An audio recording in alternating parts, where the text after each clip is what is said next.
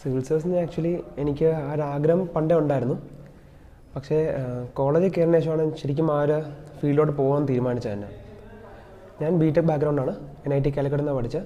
അപ്പം കോളേജിൽ second year third year ഒക്കെ ആയപ്പോഴത്തേക്കും ഞാൻ വിചാരിച്ചു എനിക്ക് ഒരു എഞ്ചിനീയർ എന്ന രീതിയേക്കാൾ കൂടുതൽ വേറെ സൊസൈറ്റിക്ക് വേണ്ടി എന്തെങ്കിലും ചെയ്യാൻ പറ്റുമെന്ന് തോന്നി.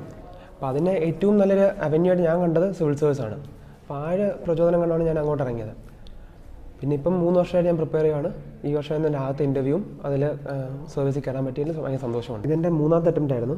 എൻ്റെ ഫസ്റ്റ് അറ്റംപ്റ്റിൽ എനിക്ക് ആക്ച്വലി ഞാൻ കോളേജിൽ നിന്ന് ഫ്രഷ് ആയിട്ട് ഇറങ്ങിയപ്പോൾ തന്നെ മെയിൻസ് കിട്ടിയപ്പോൾ ആ ഭയങ്കര സന്തോഷമായിരുന്നു. പക്ഷേ അതേപോലെ ഞാൻ എൻ്റെ സെക്കൻഡ് അറ്റംപ്റ്റ് എഴുതുമ്പം എനിക്ക് കുറച്ചുകൂടി നോളജ് ഉണ്ടെന്ന് എനിക്ക് തോന്നിയിട്ടുണ്ടായിരുന്നു. പക്ഷേ അന്ന് ഞാൻ പ്രിലിംസ് കടന്നില്ല. പക്ഷേ ഇതെൻ്റെ തേർഡ് അറ്റംപ്റ്റാണ്. അത് സ്റ്റാർട്ട് ചെയ്യുമ്പോൾ എനിക്ക് ഒരുപാട് ടെൻഷൻ ഉണ്ട്, കിട്ടുമോ ഇല്ലെന്നൊരു കോൺഫിഡൻസ് ഭയങ്കര കുറവായിരുന്നു. ഒരുപാട് പേരുടെ സപ്പോർട്ട് ആ സമയത്ത് കിട്ടിയതുകൊണ്ടാണ് ഞാൻ ആക്ച്വലി ആ ഒരു അറ്റംപ്റ്റ് നന്നായിട്ട് കൊടുത്തത്.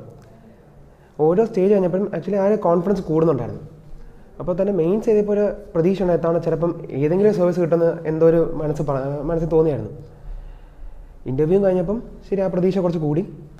ഇപ്പോൾ സർവീസ് കിട്ടി, അതിൽ ഭയങ്കര സന്തോഷമുണ്ട്. ഞാൻ പറയുന്നത് വെച്ചാൽ നമുക്ക് ഈ പരീക്ഷയെപ്പറ്റി ഒരുപാട് ഇതുണ്ട്, എന്താ പറയുക, റൂമേഴ്സും അങ്ങനെ സ്പെക്കുലേഷൻസ് ഉണ്ട്. അതായത് ഈ എക്സാം ഇത്രയും പാടാണ്, ഒരുപാട് എഫേർട്ട് വേണം. ഒരു പരിധിവരെ സത്യമാണ്. പക്ഷേ ഹാർഡ് വർക്ക് കൊണ്ട് മാത്രം ഇത് കിട്ടുന്ന സാധനമല്ല. ഹാർഡ് വർക്ക് വേണം, വേണ്ടെന്നല്ല. പക്ഷെ അതിൽ കൂടെ തന്നെ ദൈവാധീനം വേണം, നല്ലൊരു സപ്പോർട്ട് വേണം, നല്ല സപ്പോർട്ട് സിസ്റ്റം വേണം.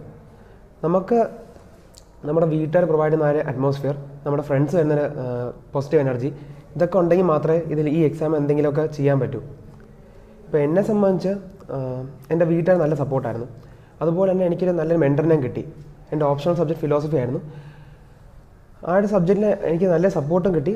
സാറിൻ്റെ ഫീഡ്ബാക്ക് ഒരുപാട് എന്നെ ഹെൽപ്പും ചെയ്തു. ഇതൊക്കെ കൊണ്ട് ഞാനിപ്പം ഇങ്ങനെ സർവീസ് ഇരിക്കാൻ കാണണം തന്നെ. അപ്പോൾ ആ ഒരു ഞാൻ പറഞ്ഞതെന്ന് വെച്ചാൽ ആ ഒരു സിസ്റ്റം എല്ലാവർക്കും കിട്ടണമെന്നില്ല, ആ ഒരു ഭാഗ്യം എല്ലാവർക്കും കിട്ടണമെന്നില്ല. നമുക്ക് ആ ഒരു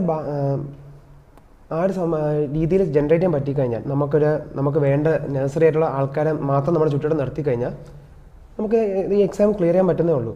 നഴ്സറി വർക്കും വേണം, എന്നാൽ അതേസമയം തന്നെ ബാക്കിയുള്ള എക്സ്റ്റേണൽ ഫാക്ടേഴ്സ് നമ്മൾ മാക്സിമം നമുക്ക് അനുകൂലമാക്കണം.